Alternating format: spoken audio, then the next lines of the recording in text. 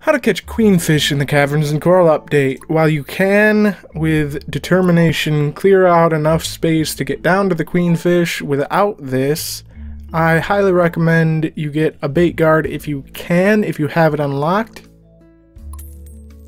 Because then you will not need to worry about any of these smaller fish.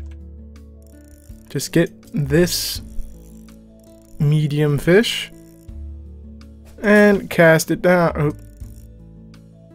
Cast it down.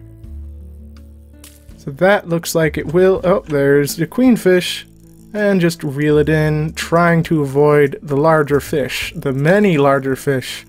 If you can't, well, I mean, you probably should go out further to get that, but this also makes it a lot easier to catch the kingfish.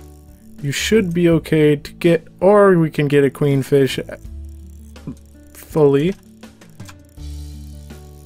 There we go, get that queenfish.